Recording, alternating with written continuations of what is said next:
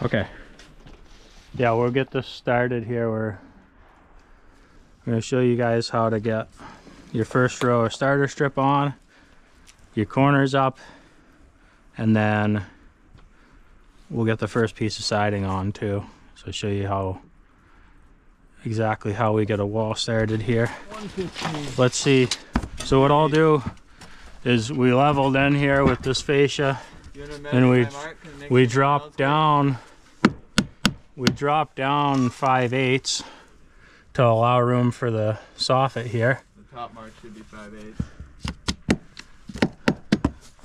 And right on right there. Now what you can do too, just to double check, we're going 1 inch down from the top of foundation. What I like to do on these as well is from the top, I'll just make a mark, let's say right at 64. And that's not very exact, but it's going to give us an idea whether or not it's right up top too. So you'll make that same mark on the... Yeah, I'll make that same mark on the corner. But you measured, oh whoops. You already had it measured, right? 115 and 3/8? I think. Well, that was before you bumped the nail. Okay, well we'll double check that then.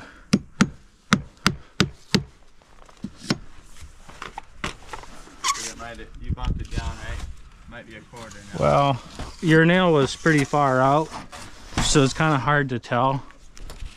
That's right on right there. And 114 strong is the exact. So 115 to the top of the foundation. Yeah. So 115 strong is the exact. 115 strong, and these corners have the foam in them, so I always like to set a nail here and leave it poking out, that way the foam never slides out of the bottom of the corner.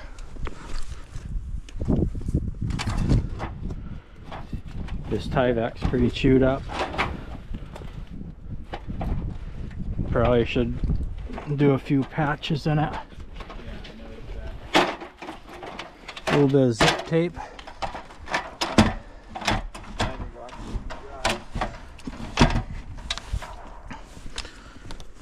And this side over here should be the same, but you never know.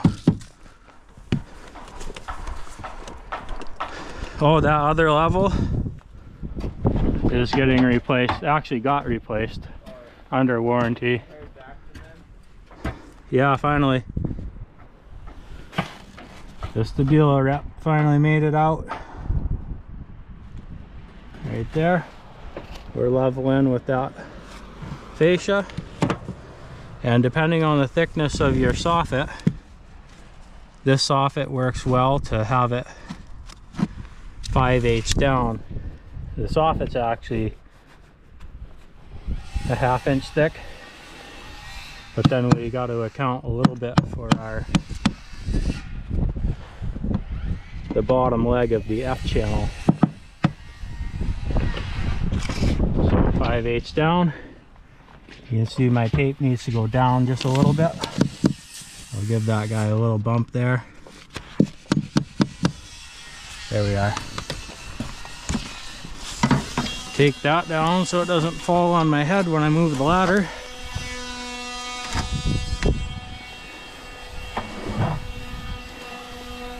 And what do we have? 114 and 3/8 strong. So this side is quite a bit different. 114 and 3/8 strong. Just double check that, yeah, looking good.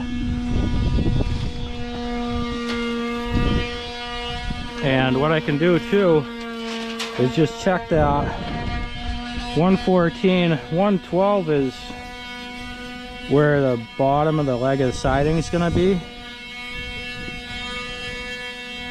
So we actually could have made his corner a little bit bigger. That way we have a bigger piece to end with. But I think it'll work out okay. Just one thing to make note of. Anyway, we could make a slight adjustment there. All right, so what I forgot to mention is that we're dropping it down also an inch. So we had that 114, and then we're making that 115. So that means the top rip of siding is going to be at 115, and the bottom of it should be at 112. So it'll be a 3-inch rip up top. So that's actually pretty good. Doesn't get much better than that. You want to look out where you have it really close to the layout on an 8-inch increment. So it's going to be 115 and 3/8 strong. This corner over here will be 115 and 3/8 strong. And right now it's pretty cold out, so we're using the thin tool to cut these outside corners. And again, I'm setting that nail there so the foam can't slide out the bottom of the super corner. I can't go any more than an inch out because it'll start to bubble the corner out. And right there they left their tie bar just flopping around. And I want to make sure I get that in nice and tight and straight, that way I can get a good line on it. Otherwise it's going to mess up my chalk line. So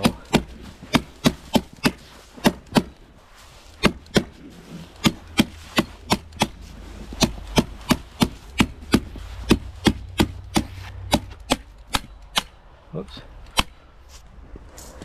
There we go. I had enough staples. Alright, so I'll come back when we're setting the corners. Yeah, somebody lost their egg. So yeah, our starter strip is 2.5 or 2 3/8. So we'll mark up 2.5 on the corner and 1 inch. And it gets set at the 1 inch mark to the top of the foundation. It's just easier. Well, if you hold the corner up here, it's easier to mark it, but he's still making it difficult. And you always want to I can't bend over so well. So you want to check the factory ends of the corner, make sure that they're square.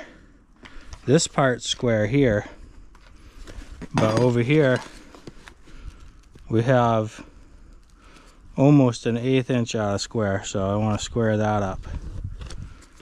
But I know for the sake of measuring, I can measure off of there and it'll be fine. I want my corner sitting as flat as I can get it, or at least pretty close. And what did I do with my tape? Uh-oh. Did I leave it in the basement? I must have lost it walking up the hill. Found it.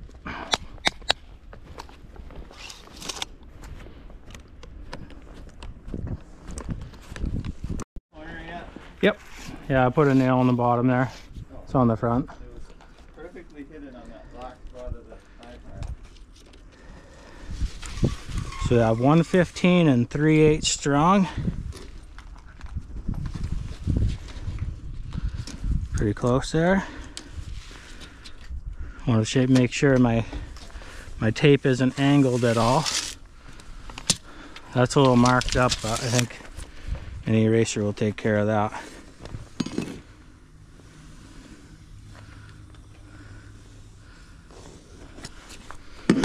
Right now Roger's going to get that set. He's going to get it hanging from the top nail. Actually, it would make sense to just set it from the top. Yeah, just grab a ladder and just hang it from that top nail. That way the corner can grow downwards. What was your line at? 64? 64, yeah. Can I make a mark on the Yeah, you could. It's a general idea. Not like a hard, fast rule. Because my mark isn't exact. It's... I'll let you know when you're half inch off or something. yeah. More reference points is better. All right, where's that thin tool? Right here. Oh, I see it.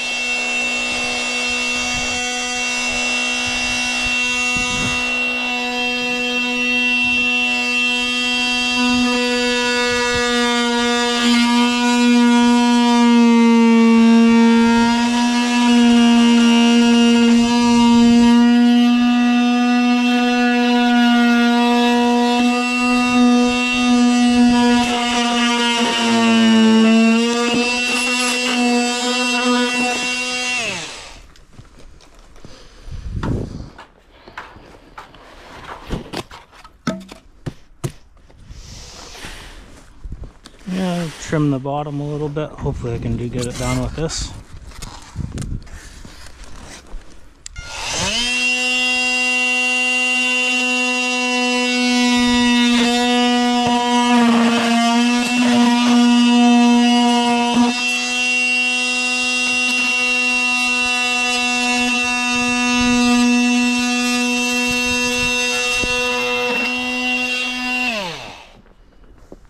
Okay.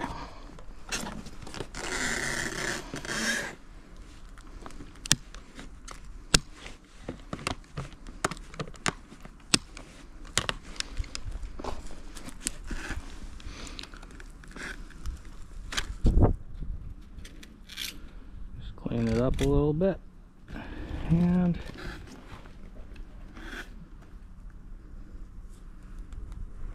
yeah.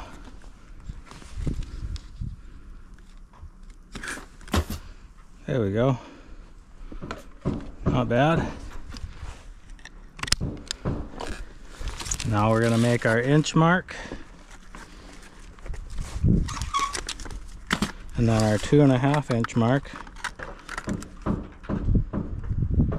And that mark I made on Rogers was actually completely unnecessary, but that is a method you can use. Because this one I'm going to just set off the top as well. And the bottom should be pretty close to an inch once the top is set. So you got an inch top of foundation, 2.5 is the top of starter. It's just easier to mark it at waist height than it is to bend around and mark it once the corner's up.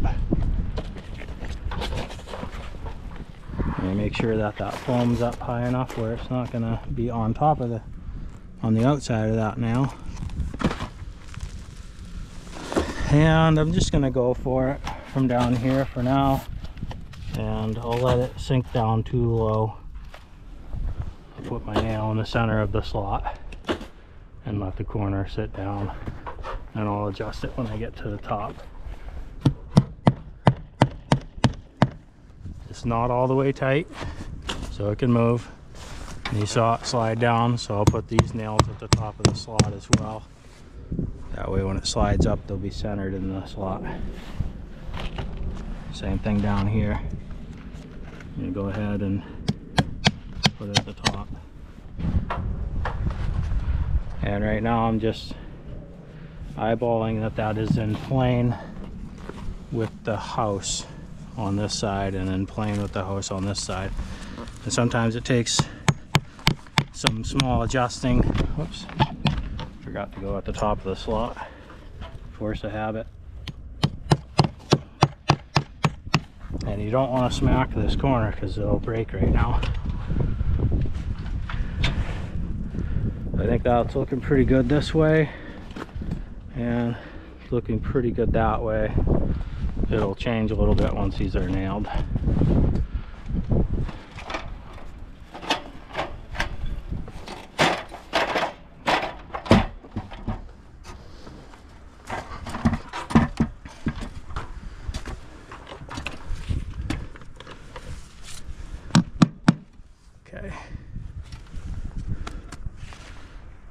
home's not in the way.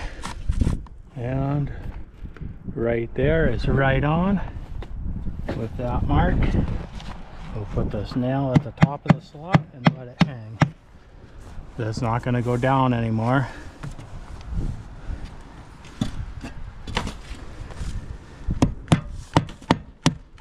Now the rest can go in the center of the slot.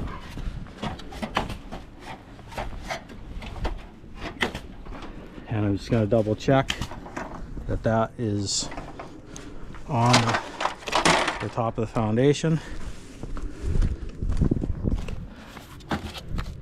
Right on. Okay. So now we'll chalk the line at that mark we already have there, that 2.5. And we'll mention that once again these corners are, his is 115 and mine is 115 and 3/8. So I already know that that top rip of siding is going to be tapered, which is not ideal. What I could have done is had him cut his corner to the same length as mine, and then that top rip of siding wouldn't be tapered. So right there is right on. And once again, you want to use blue chalk or some chalk that is not permanent, because right there I got it on the corner, but that will just wipe off.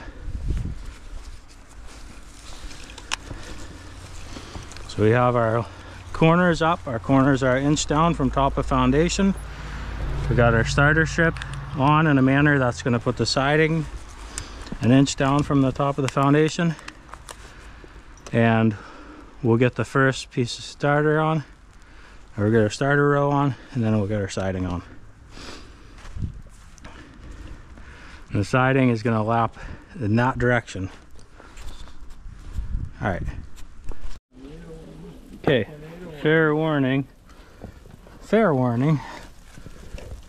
This stuff is probably supposed to be stapled in the holes and, or nailed in the holes and loosely attached so that it can expand and contract. But I haven't encountered any problems doing this in the 12 years or so that I've been installing vinyl. So, oh goodness, okay, there we go. It went finally. Do we want to throw some zip tape over those rifts? Yeah, we could do that. We as in you.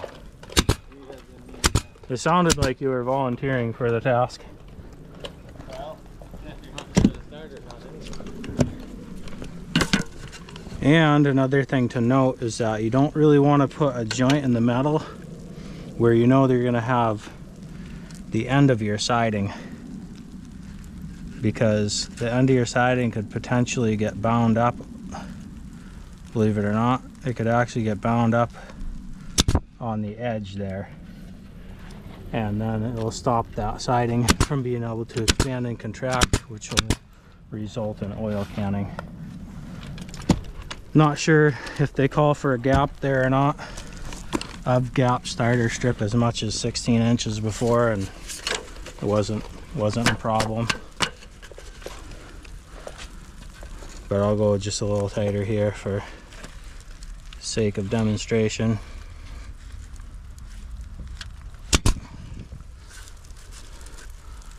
And once again, it might be called for the stuff to move, and it could potentially cause oil canning. But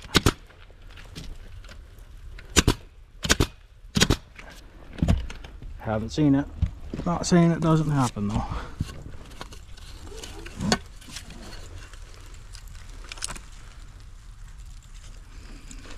The builder had a bunch of scraps of starter, so I'm just gonna burn them up for him.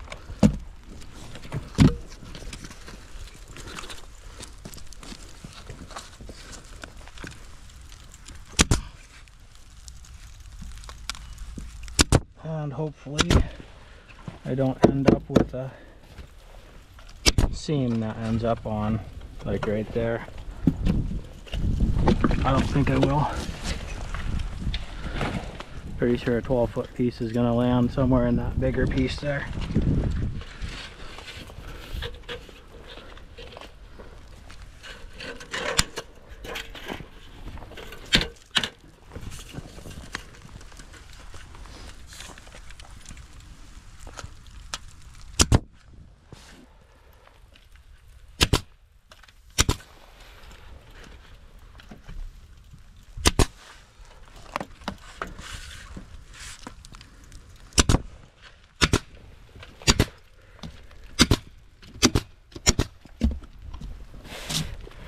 I think you could nail it about every 12 inches, but it's easy if you staple it to nail a lot more than you need to.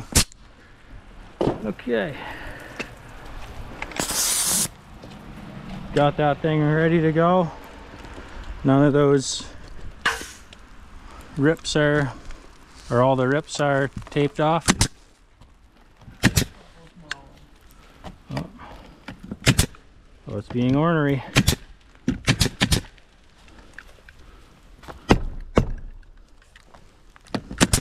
There we go.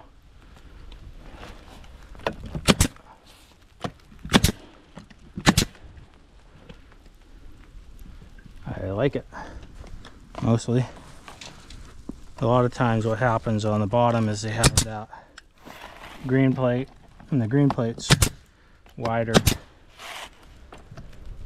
the studs, so the bottom of the corner gets kicked down a little bit. And as I like to say, sometimes there's not a whole lot I can do about it. It's just how the cookie crumbles.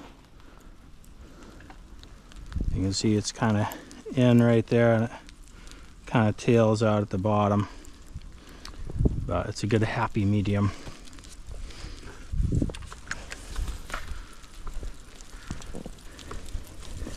And now we'll get that first row of siding on. Miss any?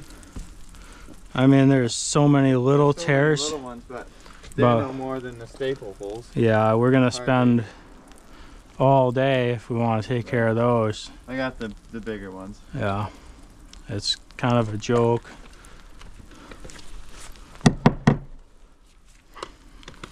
It looks like they had a board with some nails in it and they just dragged it right on that thing. So this one was too. Big mark. There's a bunch right there, there. I'm not worried about it. That's on the overlap. Yeah. The other thing too is looking at whether or not there's entry points. And there's really only entry points on these windows here. The window there, you'll have water get in right here and go down, and on the other side go down, and right there and right there. So as long as these, I mean, we could tape these ones. Yeah. This one I don't think would cause a problem. That's actually a staple hole. So we could just tape those couple there underneath the entry point and we'll be good. Technically, you're not supposed to leave probably any holes. Where do you stop? But where do we stop when the framer does a poor job? Try to make it right. Try to make it so that it's not gonna rot out the house years down the road. Try to do right by the homeowners. Might not be up to the manufacturer's specs. Good there. But Ready, Snuff? it'll be good. And now we're starting on this end so that the overlap, you can see how I was saying that it'd be about in the middle of this longer piece of starter, so it was about right. The overlap will be facing that way. And now I'm making sure that this siding doesn't get hooked on the bottom of the corner. Sometimes that likes to happen. See, now it's inside that corner. It's not catching on the bottom of that nail fin. I can feel it and I can see it. And they're all clipped in. I can see everything's clipped in. Sometimes if you have little pieces, you end up accidentally not clipping in a whole piece of little starter. Like, whoops, you look up underneath there and so what I'll do is I'll leave my staple a 1/4 inch back. That way this thing can never pull out of that corner any more than a 1/4. I don't think that's technically right, but I like to do it that way. Looks nicer. Reload.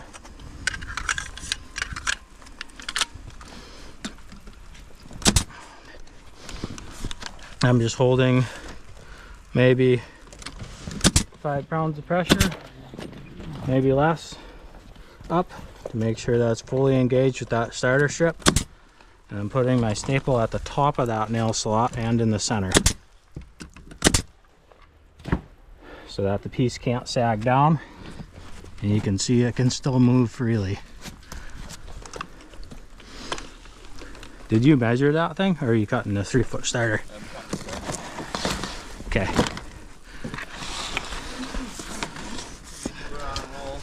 So to end this wall, I'm just gonna butt it into there. I'm gonna cut it so that it's on the inside of that trough. It looks like it's to the left side of that S, the hole with the S on it. And I'm just gonna eyeball this straight up. You could square this until you get the hang of making a square cut. And again, I'm letting that side drop down so I'm angled up. And I'm gonna make sure that this is on the outside of that nail fin. See, right there. And I'm just crawling on my knees to make sure that I get this all clipped in. See right there, it wanted to go on the wrong side of that starter. But I can see now that all of that is clipped in. And I have about a maybe 1.25 inch overlap there. You'll have to check with your manufacturer on the required overlap, but that's what I like to do.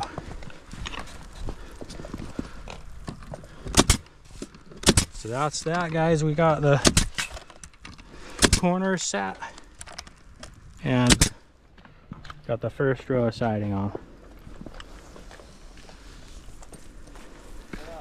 There's more in-depth videos that you can watch, but that's just the short one I wanted to do. So till next time, I won't say subscribe, but you can subscribe if you want to. That's what it looks like. You can see our siding is up just a little bit inside the corner. That's the way I like to do it. Some people like to hang the corners down 1 inch or 2 inches, or some people just leave them down like 6 inches and don't even care about anything. But I think that gives you a pretty nice look to have the bottom of your siding is about straight with the bottom of the corner.